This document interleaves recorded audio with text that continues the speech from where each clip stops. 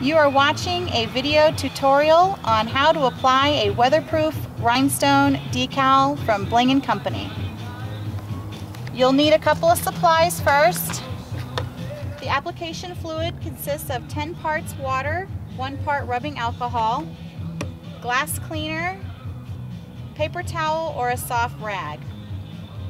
First thing you want to do is make sure that your windshield wiper on the back window isn't going to cover the area that you want to place your sticker.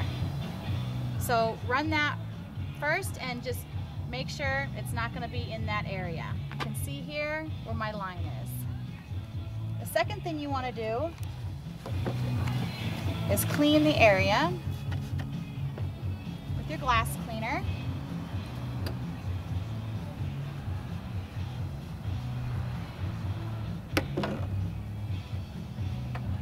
Okay, go ahead and take your sticker and remove it from the backing.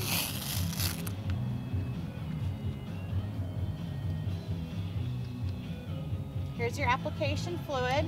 About 12 inches away from the back of your sticker, go ahead and give it maybe 2 pumps and a little bit on your windshield.